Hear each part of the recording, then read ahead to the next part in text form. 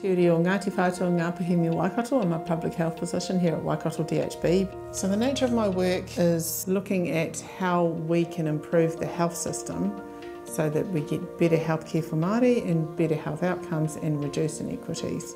Health inequities are a really good measure of what our system could achieve if it were performing better. So the causes of health inequities, the things that make us healthy, are called the determinants of health. And one of the biggest determinants of health that we've known about for years is income and wealth.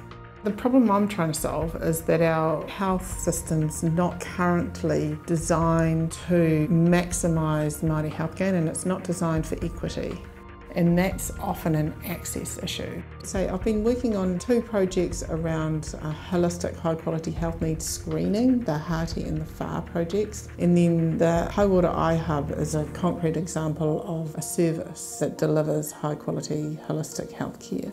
So Harti's a holistic health needs assessment for whanau delivered by navigators in the ward, and it's an electronic tool that the navigators go through with the whanau, and they provide care on the spot, so making sure that we identify and meet as many of their needs as possible so that they can stay well when they go home. So another related project that we're doing is the whanau Hauora assessment for COVID.